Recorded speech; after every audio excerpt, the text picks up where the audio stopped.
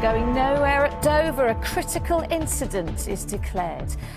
Staffing shortages at border control are to blame, so what will it mean for your summer plans? Also tonight, The Evening News with Lucrezia Millarini.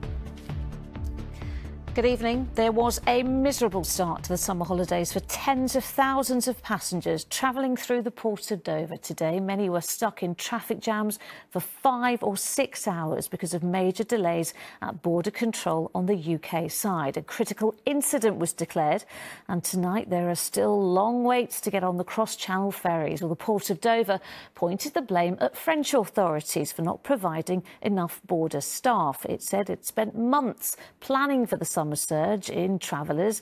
ITV News understands French authorities accept they should have provided more staff and are sending more to clear the backlog. From Dover, Chloe Keedy reports on the getaways going nowhere. Well, there was better news today, though, for travellers who have chosen to fly abroad this summer. Planned strike action by hundreds of British Airways workers have been called off after a new pay deal was accepted. Willem Marks is at Heathrow Airport tonight. And Willem, does this mean BA passengers can travel with confidence this summer? Well, not such good news for rail passengers, though. 40,000. Next tonight, millions of tonnes of desperately needed Ukrainian grain can finally be exported after a deal was brokered by the UN and Turkey. The grain and other agricultural products have been stuck in Black Sea ports following Russia's invasion. Well, the deal will see ships given safe passage from 3 Ukrainian ports. The UN Secretary-General called it a beacon of hope. Here's our global security editor, Rohit Katru. A mother and her partner have been convicted of murdering her 15-year-old son by torturing him over several months. 15-year-old Sebastian Kalinowski endured horrific beatings from his stepfather, who was a bodybuilder who did martial arts. Well, Sebastian's mother also encouraged and took part in the abuse at their home in Huddersfield. Well, Katie Oscroft is there for us tonight. And Katie, there was some really shocking detail about what Sebastian had to endure before his death. A former Irish soldier has been given a 15-month prison sentence for being a member of the so-called Islamic State terror group. Lisa. COVID cases are continuing to surge across the UK. The latest estimates say cases have jumped again in the past week, up by 250,000. It's being fuelled by fast-spreading variants of Omicron. Thankfully, it doesn't appear to be increasing the number of patients needing hospital treatment. But, as our deputy political editor, Anushka Astana, reports, some are taking extra precautions. There is plenty more still to come on the ITV Evening News, including there are just a few more days until the Commonwealth Games begin. We'll have all of that and much more after the break.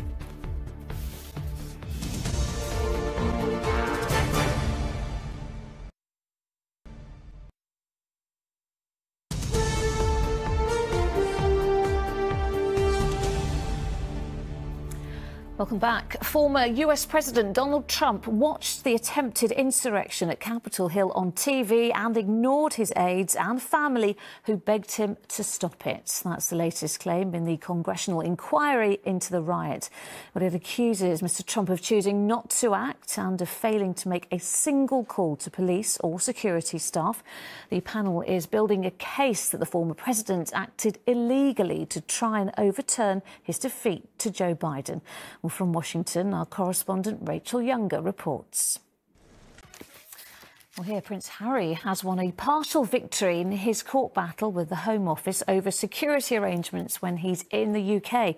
The Duke of Sussex is taking legal action over a decision to not allow him to pay for police protection. Well, Lizzie Robinson, some other news. The Co-op Group is to axe around 400 jobs.